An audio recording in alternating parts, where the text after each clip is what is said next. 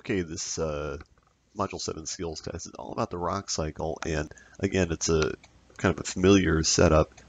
You've seen this before where you should watch a video first before completing the rest of the questions. So there is a video that's included as part of this skills test. You watch that, you answer a few multiple choice questions. There are a couple of drop-down kind of questions as well.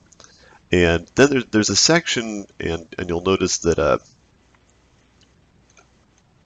there's a section that will probably be asking about a rock cycle diagram where one of the blanks, one of the areas is left out blank, and you'll need to fill that out or choose the proper term to fill in that blank spot.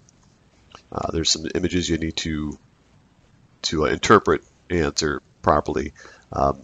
Now this quiz does have a random draw to it for certain questions, so your quiz may not be the same as someone else's.